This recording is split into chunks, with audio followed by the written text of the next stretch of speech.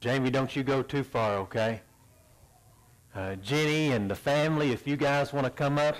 Father's Day, not really much better time to do a baby dedication than a Father's Day or Mother's Day or something like that. So they bring Julianne up here this morning to dedicate her, and we might wonder, and the rest of the family, you're welcome to come as well. We might wonder, well, why do we do a dedication?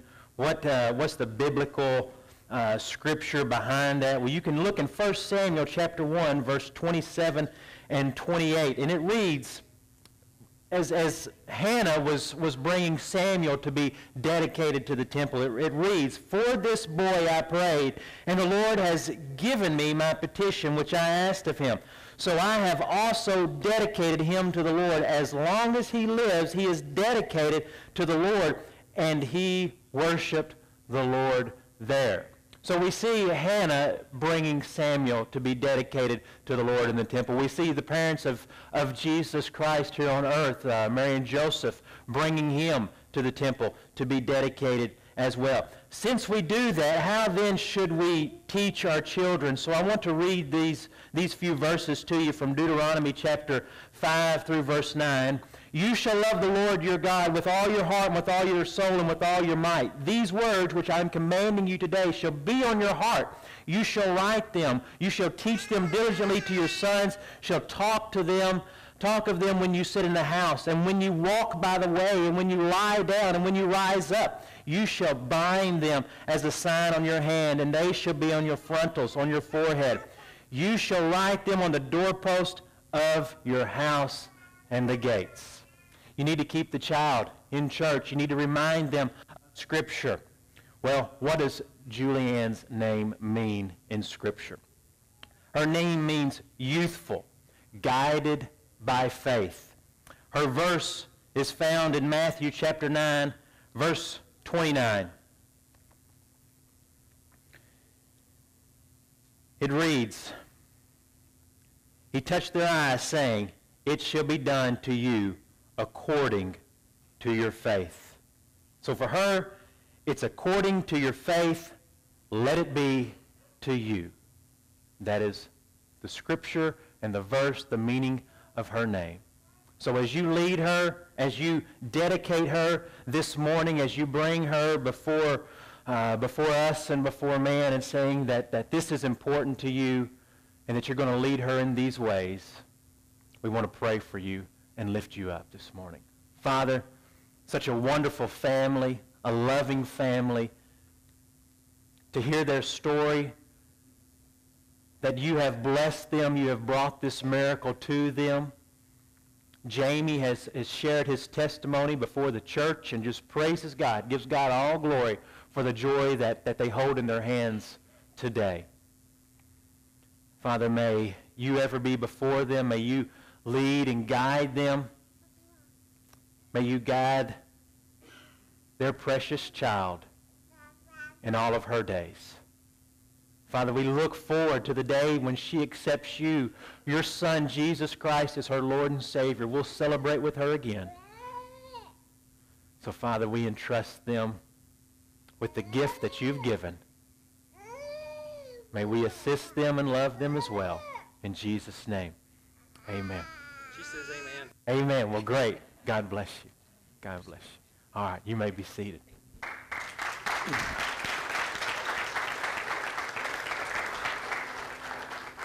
As they're making their way back, I want to ask you guys to stand. Anybody know who Leo Tolstoy is? Jimmy surely does. Did you ever read that novel, War and Peace? You did? You read the whole thing. Holy cow. Has anybody else ever read War and Peace, cover to cover? Just the cover. Just the cover. One of your students, Jimmy, was it literature, English? He was a middle school English literature teacher there, so just, it wasn't required reading in your class then. Well, as we know, War and Peace, one of the largest novels, books ever written, not the largest, but just so you know, he's a Russian author who wrote that novel. It has over 587,000 words in it, 14,000 plus pages. The biggest novel I've ever read, and I'm so proud of myself for reading this novel. Usually if it's beyond 150 pages and it's not just a 3/4 size book, I just go ahead and set it to the side. But the largest book I've ever read was just over 660 pages. So proud of myself for reading that too. It was a book about Winston Churchill called Warlord. Go out, get it from the library. It's a good read. I can't speak for War and Peace, though. You'll have to ask Jimmy about that. But Tolstoy was a Christian. This was around 1902. He tells a story to an interviewer, a reporter from a New York newspaper. He had been on a trip to the Caucasus Mountains. It was in the Caucasus Mountains. The area he went to was in far northeast part of Russia. He went there to see these barbarian people, as they actually called them there, but they just stayed in this one area. They did not travel around. They did not move around. They had very minimal interaction with outside people. They had little contact with anybody else. They never left. They never moved. Well, he came and he brought some stories of great men to them. They wanted to know, tell us about these great men. Tell us about some great men. They wanted to learn about others in different places. So Tolstoy goes in, he tells them about Frederick the Great. He tells them about Alexander the Great. He tells them about Napoleon. He goes on to tell them about other great statesmen and other great generals. And after a few hours of talking, Tolstoy gets tired. He gets a little exhausted. He sits down, and the chief of the tribe comes over to him and says, "You haven't told us about the greatest man that we have ever heard of." He said, "He's a man whose voice was like thunder and whose laughter is like sunrise." The chief says, "This man lived in a faraway place called America, and if a young man was to leave on a journey for America, he would be old by the time he got there. He arrived because America was so far away to them." The chief goes, he says, "You haven't told us of this great man, Abraham Lincoln." So Tolstoy stands up, he shares what he knows about Lincoln. He shares of Lincoln's great failures. He shares of his accomplishments. He shares of some of the grief in Lincoln's life. He shares of about the Civil War as well with these people. The reporter asked Tolstoy, he says, "How did these people in this remote area know anything about Lincoln?" Tolstoy said they knew two things about Lincoln. They knew of his personal integrity, and the second thing, they knew of his moral character. Lincoln had great loss in his life. His mother, who really formed his scriptural, his spiritual foundation, died when he was 9 years old.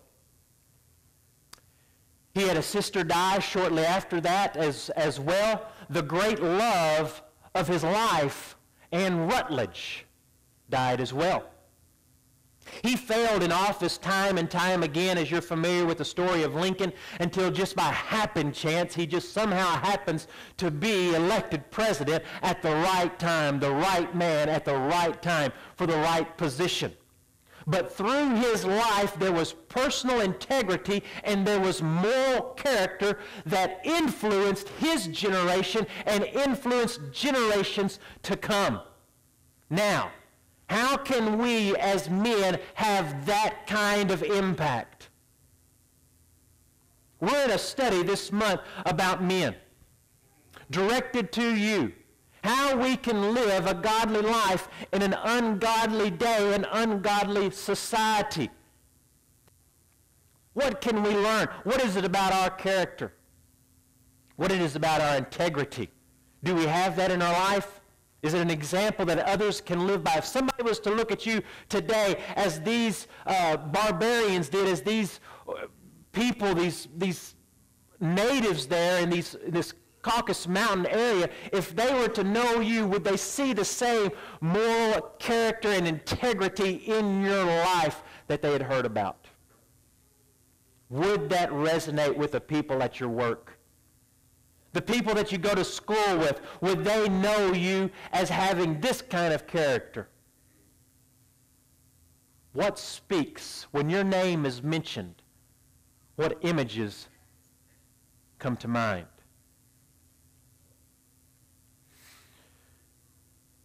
How can we live?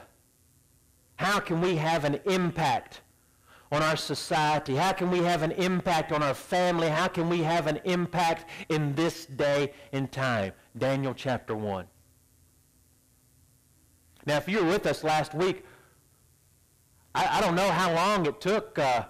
Brian was doing the lessons, and it took him like 3 days to catch on that Bible school was in Daniel, and we had been going through Daniel with their study for this month. I'm just poking at you, Brian, but no, seriously, the Bible school and what we're studying right now, they went together like a glove, a hand in a glove.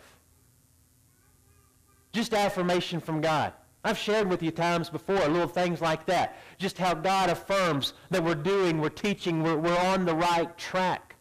So it's great through Bible school that we're reinforcing each other. Here you have Daniel, Hananiah, Mishael, and Azariah. At this time, these are young teens. Daniel may be 13 at this time, and they're removed from their home. We've talked about this. They're removed from their home. Just a little recap. They are taken in chains, marched, I'm sure, 1,000 miles away from what they knew as their residence, as their village, as their house. They're introduced to a new language. They don't know the language that these people speak. They're introduced to a whole new culture, a whole new world. But even in this mess, even in this captivity, even in this pagan culture, they don't just survive, they thrive, and they thrive greatly. A couple of the reasons they thrive is through their character and their integrity. Men, we need to have this kind of character. We need to have this kind of integrity in our lives if we're going to influence others for the glory of God. Last week, we looked at a couple of things. The first thing we looked at last week was conviction. Daniel and as you know, Shadrach, Meshach, and Abednego, they had conviction in their life. Chapter 1, verse 8. But Daniel made up his mind. It was something that was already done. He had determined in the past that at some point in the past, he had made up his mind, I will not defile my body. I will not eat the food that is given to these idols. We need to have conviction in our life. We need to have it determined right now.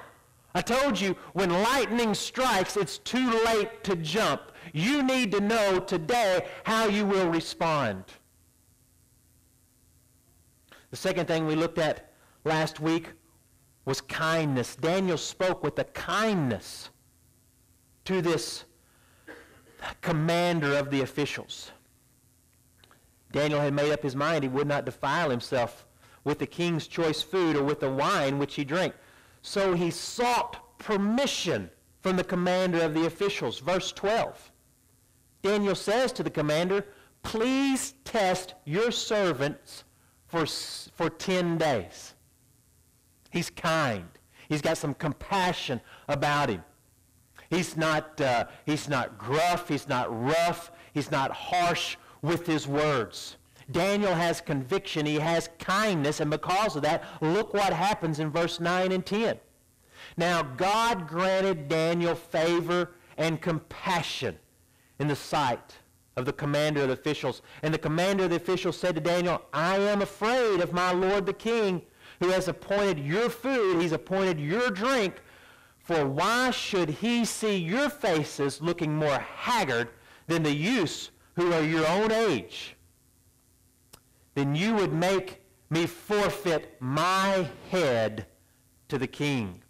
So this chief of the commanders, this guy, this general, this guy in charge of these kids, of Daniel and the others, Daniel has kindly made a request. Hey, you give us, don't make us eat this defiled meat, this defiled drink. You give us something else. Daniel's going to tell him what to give us. Give them. But the commander, he says, I hear what you're saying, but why should I do that? Because if this fails, my head will be on a platter. The king will have my head. But Daniel says, look, I understand. I understand what you're up against.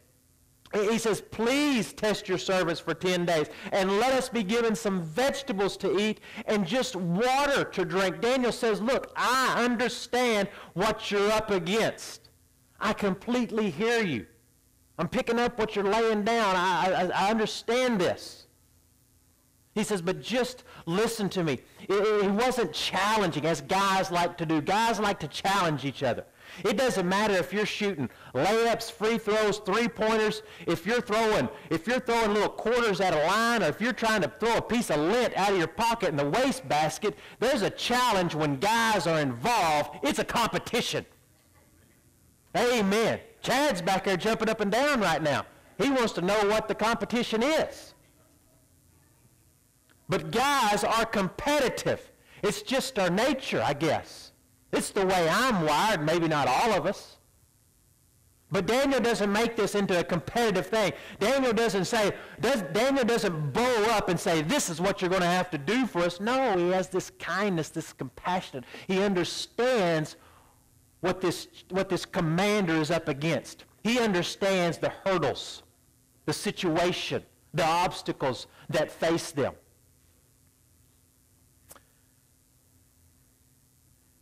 Now I'll stick with Chad. Use another example with Chad. If I was to challenge Chad, it would be like me going up to Chad and telling him, Chad, I see you got this camera right here. I saw you carry this camera around all through Bible school, and I know that's your profession and stuff, but let me tell you how to run that camera. Chad, you got the backdrop all wrong. Your lighting is poor. You don't have the right lighting. You've got the lighting behind you or in front of you, and it needs to be over here at this angle, and you really don't have the camera in zoom or focus, and you need to push these buttons over here, and this is the way. You got this auto focus, and really you can do it better over here if you've got this sports focus or whatever it is, you know, and Chad, you're just all out of focus here. Chad, just let me show you how to run that camera. Tell you what Chad would do with that camera, he'd probably hit me over the head with the camera. But no. If I went up to Chad and I said, Chad, you're an absolute genius with that camera. Chad, I've seen all the awards that you've won. The AP, Associated Press, whatever else awards he wins locally, statewide. Chad, I see these awards upon your wall, upon your desk here. I've seen them posted. And I congratulate you on that. Chad, I've got this idea. Here's my idea.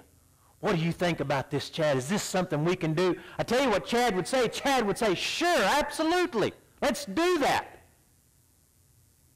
Do you see the difference? If I went in with a competitive nature saying, I can do this better than you can, I'm not going to get anywhere.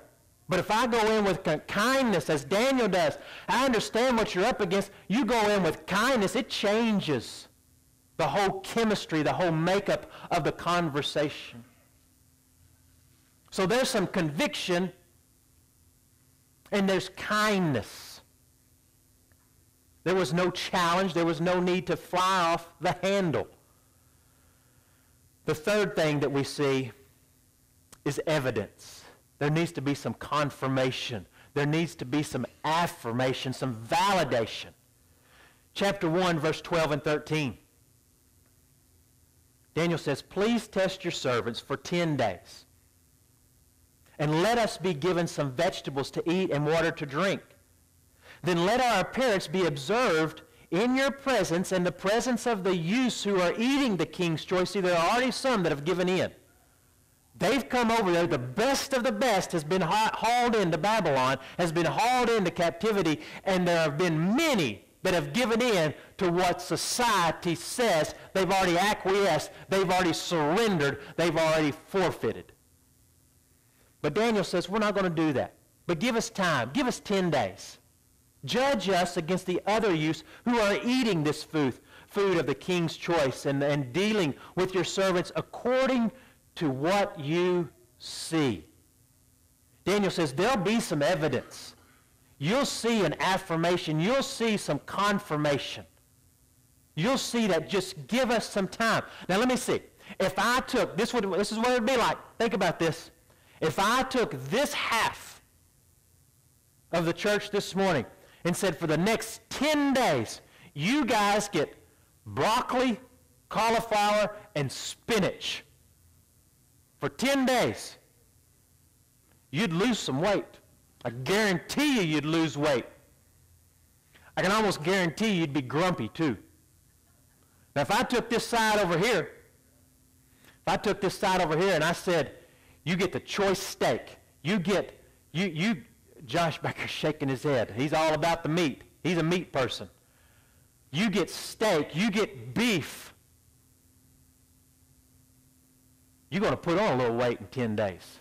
You're going to be a little more heavy than you are today, but you'll probably be a little more happy as well. That's what it'd be like. It's a miracle what happens, what takes place in their body. It's a miracle of God. They should not come out the way they do. So let's look. There had to be some evidence. Verse 14 and 15. So he listened to them in this matter and tested them for these 10 days. At the end of 10 days, their appearance seemed better, and they were fatter than all the youths who had been eating the king's choice food. Now notice what it says back there in verse 15. It says that their appearance seemed better, not different, but better. Their appearance was better. It was a miracle from God. Guys, we don't just need to be different. We need to be better. It is nothing for us to be. The world is different. We need to be better in the world. At work, we need to be better. It doesn't matter what your job is. You're a Christian, you're a believer, you need to be better. As a parent with children, you need to be better than the world. As a husband, you need to be better than the world is. We need to be better, not just different. And here's the fourth thing. We need to be able to identify false teaching. Men, the world has got some theories for us. The world has got some ideas. The world has got some opinions, but we need to be able to ID what is false, what the world is trying to sell us.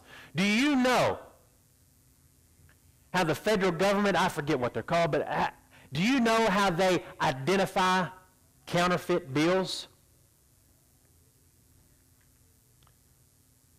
There's probably 1 million different ways to counterfeit money. But how does the government identify counterfeit bills? They take the original and they study the original. They pour themselves over the original bill. So when a counterfeit currency is presented, they're able to look at that and say, well, there's something different about this. This isn't the real thing. It's not genuine. I don't know what it is, but it's not right. It doesn't have the right flatness or the right gloss to it or the right sheen or the right dullness or the right texture. It doesn't have the right feel. There's something about it. It's just not right. We need to be able to identify false teaching. We need to know what the forgery is. We need to know Scripture. So when the kid comes home from school, you can tell them that's not truth. When the kid comes home from science class and they've been teaching evolution all day, all week, all year, you can say, we don't believe that. That is not biblical. And here's why.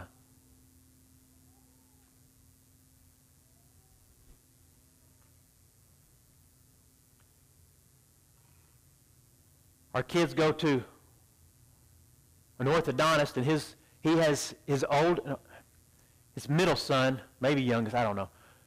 He has a son that is going to Murray State. He's still in high school, but he's taking a summer class at Murray State. It's a 3-week class. I guess it's like Murray State's version of Governor's Scholar, something like that. And he said this is going to be good for him. He'll get 3 weeks at this university with these teachers. He says, but when he comes home, and I forget what course he's studying while he's there, he says, but when he gets home, I'm going to have to be prepared to reteach what they taught. And that's the way in any university, any college, any school. Parents, we need to know what truth is. We need to be able to identify false teaching and say that's not biblical. But when we haven't pored over the Scripture, when we don't know what the truth is, how can we ever stand up against that and protect children? We can't. We will not be equipped. Verse 17. As for these 4 youths, God gave them knowledge and intelligence in every branch of literature and wisdom. Daniel even understood all kinds of visions and dreams. Now, it breaks my heart to see what Christians embrace in the world and in society today. I already told you Christians are just flocking toward the theory of evolution.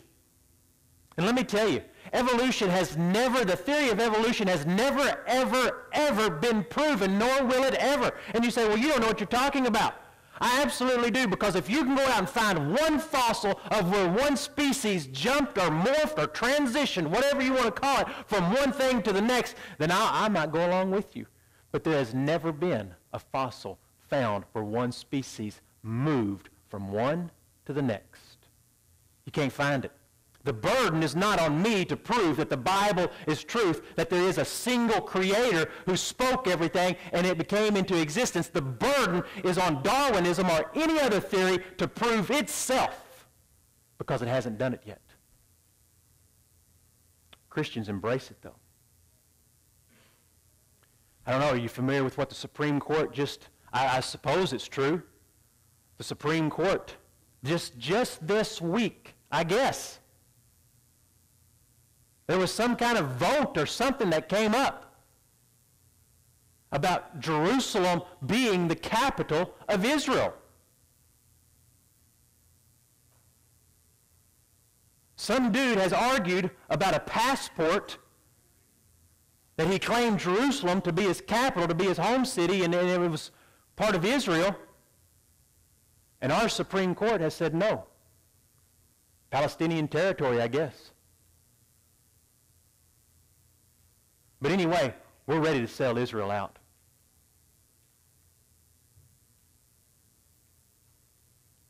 There are repercussions to that. We need to be able to identify truth. And the last thing, community. We need to have a place of community, men. We need to have a place where brothers can come together, where we can share, where we can be honest, where we can be open. This is the second time I've told you about this. We need to be able to do things. We need to be able to feel comfortable with one another, to lean on one another. Look at verse 19. These 4 guys had each other. The king talked with them, and out of them all, not one was found like Daniel, Hananiah, Mishael, and Azariah. So they entered the king's personal service. These 4 guys had been supporting each other. They needed each other. If one of us is cut off from the herd, there is more than likely we are going to wither up spiritually. If one of us ever gets cut off, if one of us ever checks out of church, we will wither up spiritually. These guys had one another. We need one another. We need community in our life. Guys, you need to be with us when we do things like go play golf. You say, well, I'm not a golfer. I'm not a golfer either. But I'm going to go. You need to be. You say, well, I don't like being out in the sun. I got this pale white skin. I don't take good to. That's okay. All right. We're going to go shoot skeet this fall. Just right across the road.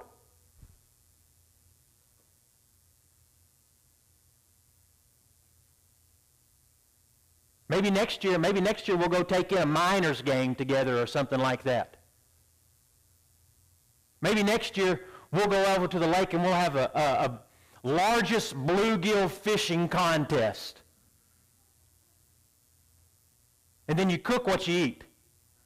No, that's not what I meant. No. You eat what you catch. That's what I meant.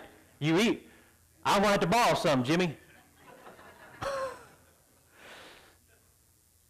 But you need to be with us when we do things like that. You need to be involved. There needs to be community. You need to be in Sunday school.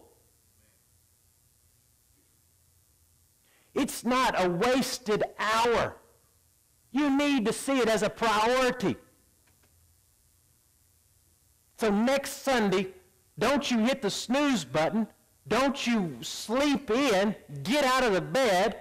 Get away from the TV. Don't think, well, don't let the chores overwhelm you. You make it a priority. You bring yourself, you bring your wife, you bring the family into Sunday school. It will make a difference in your life. And women, if he doesn't do it, you get up and you come without him.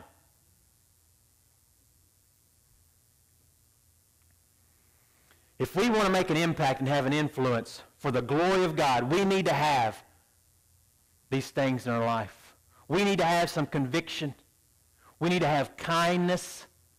There needs to be evidence of it. We need to be able to ID false teaching. And then we need to have some community.